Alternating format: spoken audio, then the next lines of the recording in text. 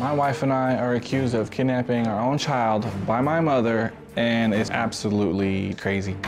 My mother is trying to take my child away. My mother is awful when it comes to children. She has a history of domestic violence, violence towards kids. During my childhood, my mother, she drank all the time. There was a lot of physical abuse. I got told that I would never amount to anything when it comes to raising kids and instilling morals and values. She doesn't know what she's doing. After being with my mother for 4 days, my daughter started weighing the bed again. She started having nightmares. She was like, "Daddy, I'm scared." She said, "I can't see you again because you're sick. Mommy's in jail." I was like, "No, baby, we're right here. And we'll never leave you again." I kept my daughter away from my mother because she had been saying things that weren't true. I'm very worried about my daughter going with my mother. The court ruling is the judge, he automatically gave my mother and her husband a few hours a weekend to have her unsupervised.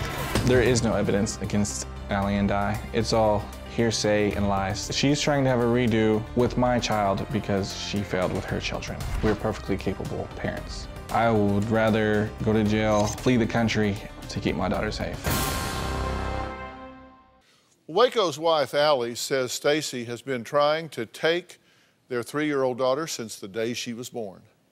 Allie says she believes Stacy and Jacob have ulterior motives for going after her child.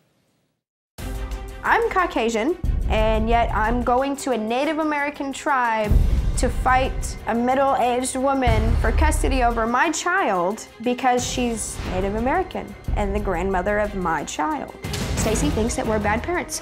I have nothing to do with the tribe. I don't want her to be a member of the Muskogee Creek Nation tribe. Stacy accuses my husband and I of child neglect, child abuse. We have no utilities in our home. My child's malnourished. Every single one of those things is ridiculous. She says my daughter is unsafe. Stacy has been completely obsessed with my daughter.